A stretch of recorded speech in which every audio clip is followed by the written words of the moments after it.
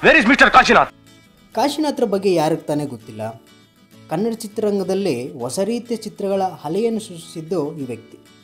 ತಮ್ಮ ನಟನೆಯಿಂದ, ನಿರ್ದೇಶನದಿಂದ, ವಿಚಿತ್ರ ಮ್ಯಾನರಿಸಮ್ನಿಂದ ಹಾಗೂ ತಮ್ಮ ಚಿತ್ರಗಳ ಮೂಲಕವೇ ಟ್ರೆಂಡ್ ಸೆಟ್ ಮಾಡಿದವರು ಕಾಶಿನಾಥ್ರವರು. ಕಾಶಿನಾಥ್ ನಿರ್ದೇಶನದ ಟಾಪ್ 5 ಚಿತ್ರಗಳು ಯಾವುದೆಂದು ಒಮ್ಮೆ ನೋಡೋಣ ಬನ್ನಿ.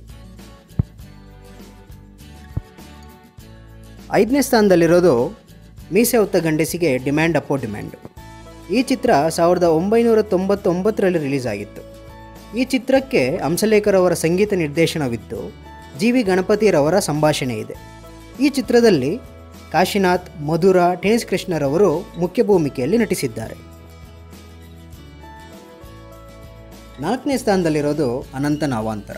ಗಾಯತ್ರಿ ಸಿನಿ ಕ್ರಿಯೇಷನ್ಸ್ನ ಬ್ಯಾನರ್ನ ಅಡಿಯಲ್ಲಿ ನಿರ್ಮಾಣಗೊಂಡಿದ್ದು ಈ ಚಿತ್ರ 1989ರಲ್ಲಿ ಬಿಡುಗಡೆ ಕಂಡಿತು. ಚಿತ್ರ ಸಾಧಾರಣ ಯಶಸ್ಸು ಕಂಡರೂ ಸಹ ಮುಂದಿನ ದಿನಗಳಲ್ಲಿ ಜನರ ಮೆಚ್ಚುಗೆಗೆ ಪಾತ್ರವಾಯಿತು. ಈ ಚಿತ್ರದಿಂದ ಉಪೇಂದ್ರರನ್ನು ಸಾಹಿತ್ಯಗಾರನಾಗಿ ಮತ್ತು ಅಸಿಸ್ಟೆಂಟ್ ಡೈರೆಕ್ಟರ್ ಆಗಿ ಪರಿಚಯಿಸಲಾಯಿತು. 3ನೇ ಸ್ಥಾನದಲ್ಲಿರೋದು ಅಜಗಜಾಂತರ.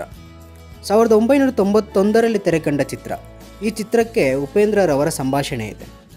ಕಾಶಿನಾಥ್ರ ಕಾಮಿಡಿ ಟೈಮಿಂಗ್ಗೆ ಭಾರೀ ಮೆಚ್ಚುಗೆ ಪಡೆದು ಯಶಸ್ಸು ಕಂಡಿದ್ದು ಈ ಚಿತ್ರ. ಈ ಚಿತ್ರದಲ್ಲಿ ಉಪೇಂದ್ರರವರು ಸಹ ನಟಿಸಿದ್ದಾರೆ. 2ನೇ ಸ್ಥಾನದಲ್ಲಿರೋದು ಅಪರಿಚಿತ. 1978ರಲ್ಲಿ ಬಿಡುಗಡೆಯಾಗಿದ್ದು ಸಸ್ಪೆನ್ಸ್ ಹಾಗೂ ಥ್ರಿಲ್ಲರ್ ಅಂಶಗಳನ್ನೊಳಗೊಂಡಿದ್ದು ಈ ಚಿತ್ರದಲ್ಲಿ ಸುರೇಶ್ ಹೆಬ್ಳಿಕರ್, ಶೋಭಾ ಮುಖ್ಯ ಭೂಮಿಕೆಯಲ್ಲಿ ನಟಿಸಿದ್ದಾರೆ. ಈ ಚಿತ್ರಕ್ಕೆ ಎಲ್ ವೈದ್ಯನಾಥನ್ ರವರ ಸಂಗೀತ ನಿರ್ದೇಶನವಿದೆ. 1ನೇ ಸ್ಥಾನದಲ್ಲಿರೋ ಚಿತ್ರ ಅನುಭವ. ಕನ್ನಡ ಚಿತ್ರರಂಗದಲ್ಲಿ ಹೊಸ ಅಲೆಯನ್ನೇ ಸೃಷ್ಟಿಸಿದ ಚಿತ್ರ. ಸಂಪ್ರದಾಯಸ್ಥರು ಮೂಗು ಮುರಿಯುತ್ತಿದ್ದ ಕಾಲದಲ್ಲಿ ರಿಲೀಸ್ ಆಗಿ ಸಾಕಷ್ಟು ಬಾರಿ ಮರು ಬಿಡುಗಡೆಗೊಂಡ ಹೆಗ್ಗಳಿಕೆ ಈ ಚಿತ್ರಕ್ಕೆ ಇದೆ.